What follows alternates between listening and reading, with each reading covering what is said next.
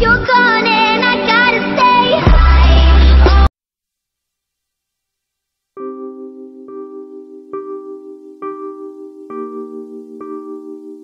Luke Campbell set to take on WBA lightweight champion Jorge Linares on September 23.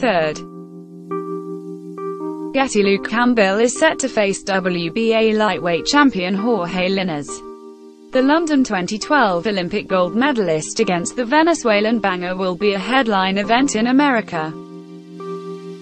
Campbell, 29, has recovered from a surprise 2015 loss to Yvonne Mendy with 5 wins on the bounce, including his last victory over former champion Darlis Perez.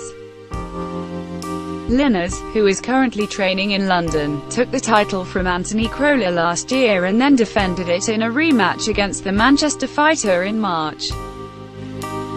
The fight was ordered by the WBA last week, but negotiations between both camps were already at an advanced stage, and the Ring magazine belt will also be on the line should the bout get signed.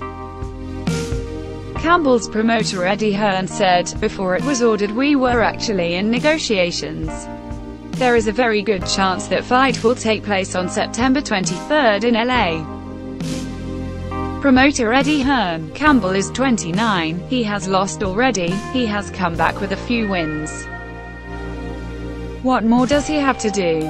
He beat Darlis Perez in his last fight. Is there another level between Perez and Linares? Probably, but they're risky. So why not risk it all for the WBA and Ring magazine belt? It's a massive opportunity for him. I told him he has nothing to lose. If he beats Linares, then he has absolutely cracked it. If you don't and have a great fight, then your name is still up there. He is really up for it, and I think it will happen.